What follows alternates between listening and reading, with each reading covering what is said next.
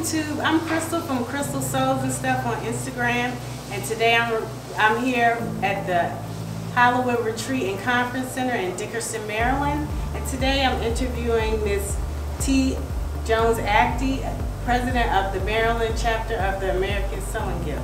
Hi T, how are you? I'm doing great. How are you, Crystal? I'm great, and I just wanted to ask you a couple questions about your sewing experience and everything with the American Sewing Guild. So, can you tell us a little bit about your sewing story, when you started sewing, how long you've been sewing? Okay, I have been sewing since I was approximately 10 years old. I started off making doll clothes by hand, and then when I went to junior high school in 1973, I learned how to sew with a machine, and I just basically kept sewing. I've taken classes over the years to improve my skills, and it's just something I love to do. Okay.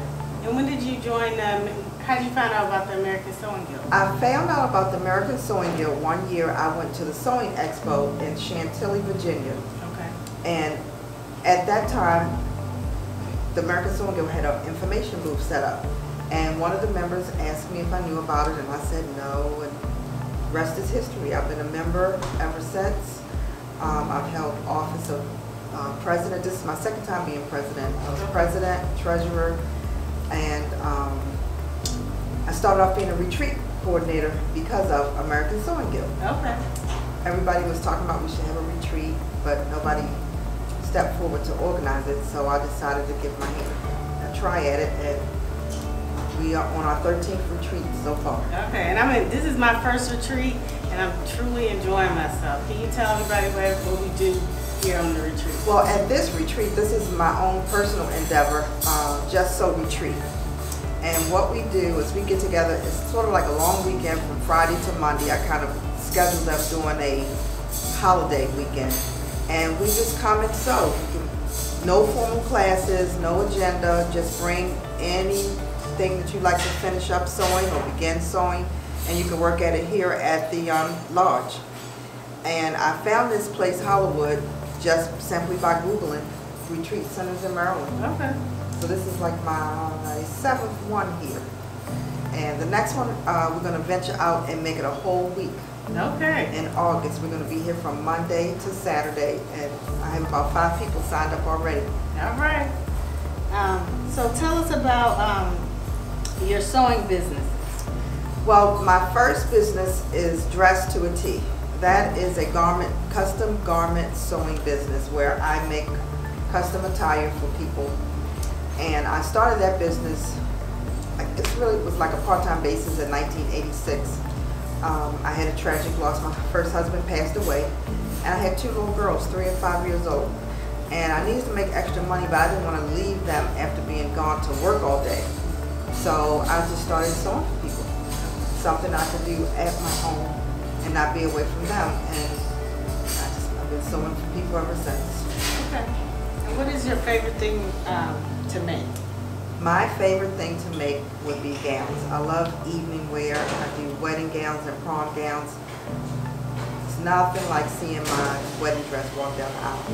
It just gives me goosebumps. I love it. So I think making wedding dresses would be my most favorite thing to do. Do you have any tips for anybody who wants to start a sewing business? I would say take some sort of entrepreneurial course. I was fortunate enough to be selected to attend Women Entrepreneurs of Baltimore, I guess about 20 years ago. And it was like a 6 to 8 week course that told you how to start a business, step-by-step business plan, financial planning, marketing, and all like that. So I would say take a little small course. You have SCORE, SBA, Small Business Association, they offer classes. I would say do that. But now with Google, with the internet, there's just tons of stuff you can do to kind of get yourself ready. Yeah. And okay, so do you have any tips? What's your proudest look that you've ever made? My wedding dress. Okay. Yes, my wedding dress. I decided to make my wedding dress, and when I got remarried in 2008. So I stayed home the whole entire July 4th weekend and just made my dress In one weekend. in one weekend, Oh, the whole weekend. And I got married in 2004, not 2008. okay. But that whole weekend, I didn't do anything. I stayed home and I just made my dress. And it was complete success. My niece even wore it. I altered it and she wore it to the cotillion at church. Oh, that's So it was used twice. okay. Awesome. Okay. Do you have any tips for our YouTube viewers all over the world? How to get in touch with other sewers in their community? Well, I would say look on Facebook. If you go on Facebook or Instagram, there are tons of sewers out there, tons of groups. Join the ASG in your local area. We have chapters all over the state of Maryland. Just look up www.asg.org or check out Facebook groups. Check out Just Sew Retreat on Facebook. That's my group. And we have about 400 members, and hopefully we will keep on growing. Okay. So anything else would you like to share with our audience? I would just like to thank you, Crystal, for interviewing me. Oh, thank you so much for being for agreeing to do an interview. You're so welcome. All right. Thank you, you two. Have a great day. Bye. Bye.